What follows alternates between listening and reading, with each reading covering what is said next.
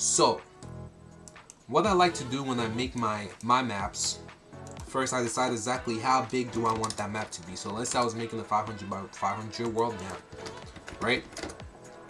First I would make the map, then I will come up here where it says tools, options, right? And then what you need to do is decide what size map are you comfortable working with. The smaller you make these numbers, the more maps you're gonna have to work on individually. But again, like I said, it's really how comfortable you are. Me personally, I'm comfortable building 50 by 50 maps. That's why I had the map divided out by 50 by 50. So if we back into the old Dawnhaven map,